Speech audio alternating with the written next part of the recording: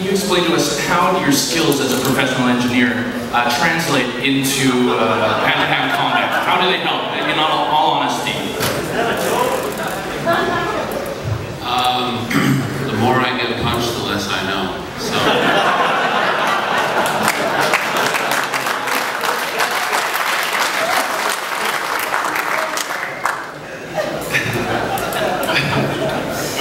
One more question for Shane here. Shane, you were interim champion once in the UFC, and you were probably seconds away from the red taking you from top of Brock Lesnar. Can you talk to us a little bit about what happened to you? Obviously people thought you punched yourself out, but then it was your legs that kind of left you in the octagon against Brock Lesnar.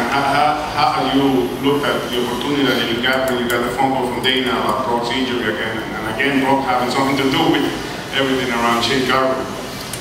Yeah, at that fight, it was unfortunate what happened. There's no excuses. I walked out of there, I left everything in the octagon.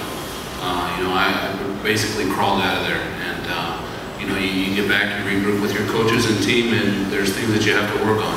And those are the things that, we've addressed. And, it's unfortunate for Brock and his family that, he had to go through the surgery and had diverticulitis again, and, hopefully it's all corrected. You pray for something in that situation. You don't want to see any athlete or anybody have to go through those type of situations. But, I jumped at the chance to fight Junior. He's a top heavyweight. I'm excited for this fight, and, the fans should be excited for this fight because I guarantee that we're two explosive guys and we both hit hard.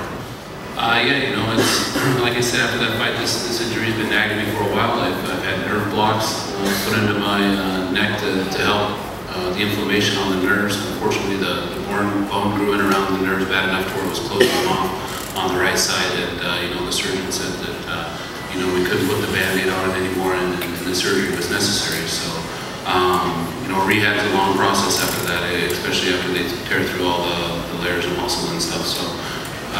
Missing the guys on the team and not being able to help out, guys like Brendan Schaub and L.A. Marshall and Nate Marquardt, that probably hurt the worst. And, just to be back with those guys, they're my family. It's a great opportunity, and I just feel really blessed to be here. How do you break down your technical boxing skills and your overall striking compared to Junior and compared to other heavyweights? Junior, he's got great boxing. Let's face it, it's what's got him here. He's one of the top heavyweights in the world and one of the top fighters in the world. And, I'm no new opponent to top opponents here in the UFC. So, this is the fourth top 10 guy I fought in the UFC. And, I'm excited to bring my skills and, see what happens on Saturday.